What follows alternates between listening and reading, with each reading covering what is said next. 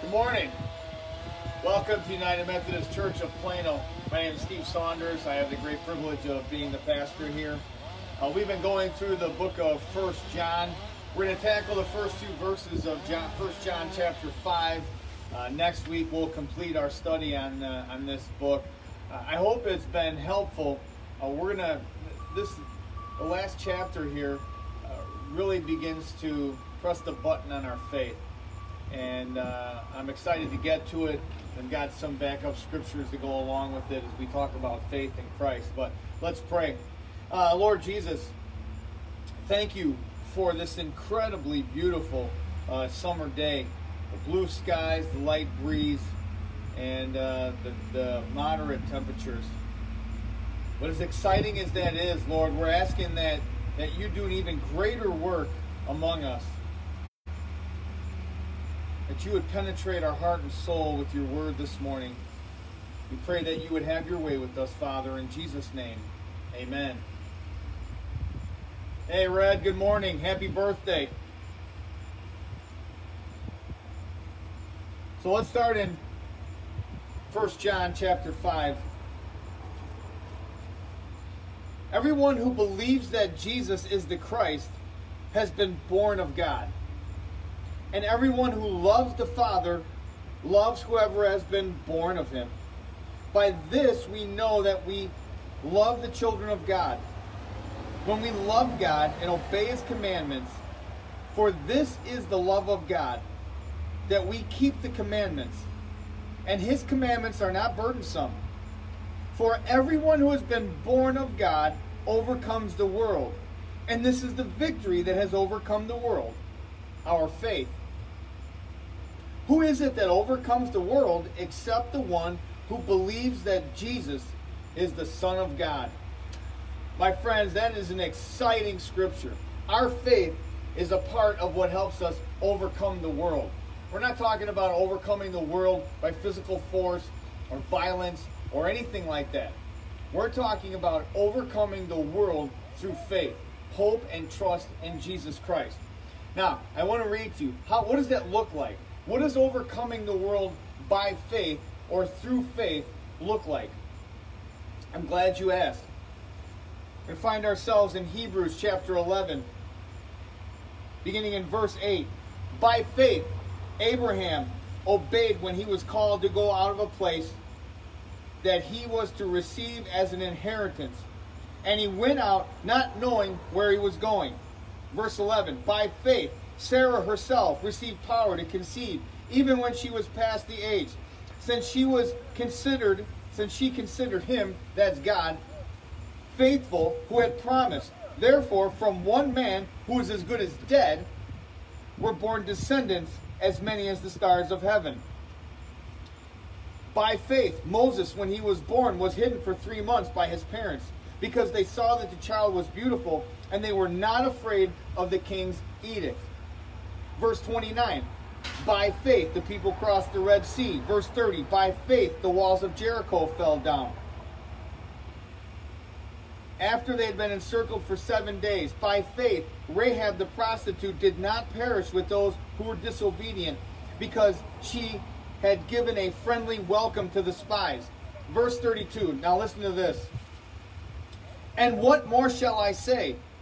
For time would fail me to tell of Gideon, Barak, Samson, Jephthah, and David, and Samuel, and the prophets, who through faith conquered kingdoms, enforced justice, obtained promises, stopped the mouths of lions, quenched the power of fire, escaped the edge of the sword, were made strong out of weakness, became mighty in war, put foreign enemies to flight. Women received back their dead by resurrection.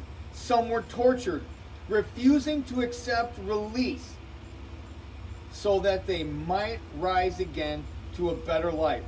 Others suffered mocking and flogging, and even chains and imprisonment. They were stoned, they were cut in two, they were killed with the sword. They went about in skins of sheep and goats, destitute, afflicted, mistreated, of whom the world was not worthy.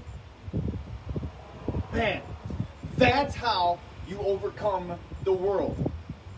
by this steadfast, rock-solid faith in Jesus Christ that is immovable, indestructible, imperishable, and no one can take it away from you. The love that you have for Christ and the love that you have for his people, your family, this incredible radical love that we've been called to for one another in the body, then spills out into the world in which we live.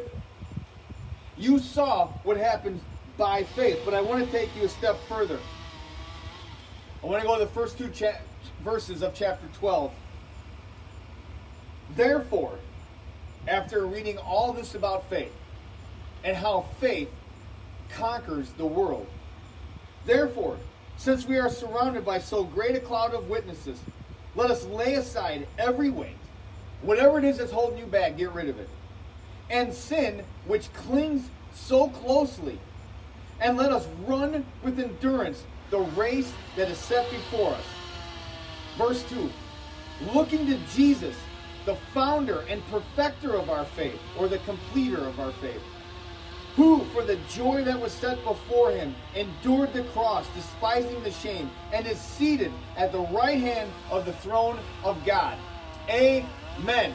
Jesus, right now, sitting at the right hand of the throne of God.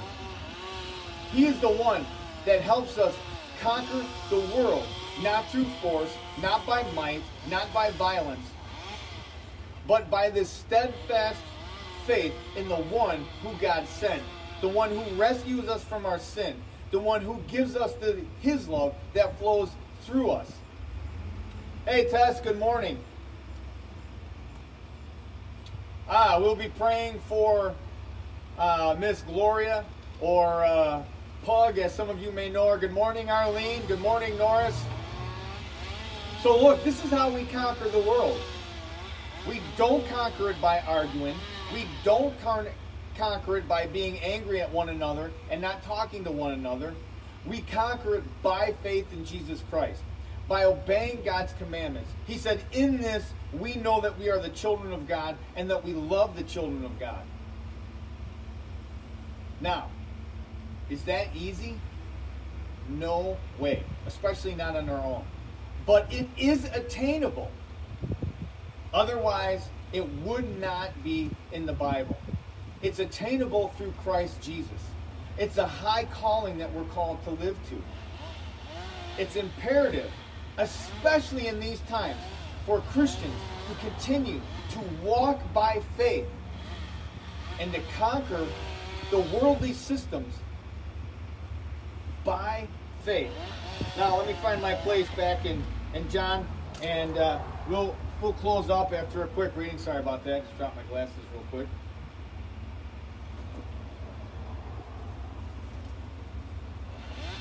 Everyone who believes that Jesus is the Christ has been born of God. You believe Jesus is the Christ? You have been born of God. Everyone who loves the Father loves whoever has been born of him.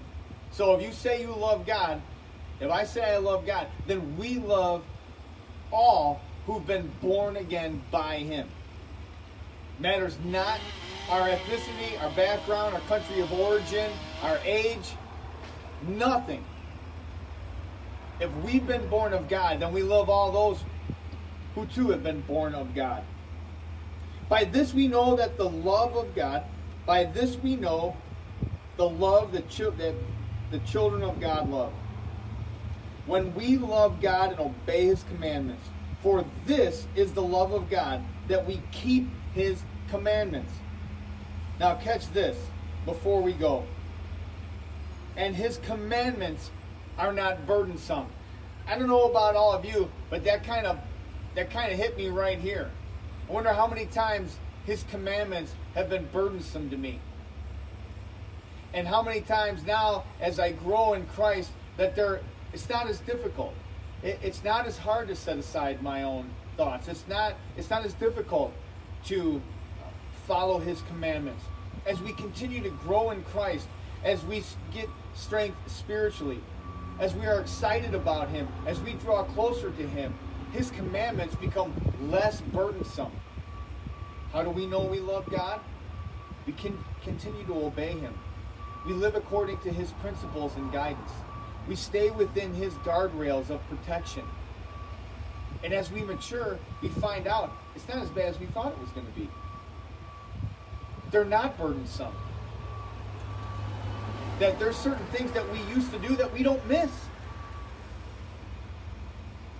That's one of the benchmarks of following hot after Christ. And we all are on a different path. You may be joining us today and you're just new to this, or you just started reading the Bible, and it's, hey, Jeannie, and you're thinking, wow, what about me? What about me? You continue to grow in your faith. You continue to seek Jesus, and you continue to allow him to mold you into his likeness. And you too will find that his commandments are not burdensome. And you will begin to see how we're able to conquer the world through our faith. And if you have any question about that, go back to chapter 11 of Hebrews, the Hall of Faith, and see what incredible things the people of God did by faith. Let's pray. Jesus, we walk by faith. We ask that you continue to give us the strength in the face of all kinds of adversity to stand up for justice, to stand up for mercy, to stand up for grace. And that we would face fear head on and walk through it by faith. That you would use us as ambassadors for Christ to bring healing and comfort to the world that only you give. And that you would help us to continue to love one another in the body. I pray it, Father, in Jesus' name. Amen. Amen. Thanks, Lynn. Everyone, we'll see you back here Sunday morning at 10 o'clock if you're up at that time. If not, we'll be back at 10:30 on Monday. Have a great weekend and enjoy this weather while it lasts.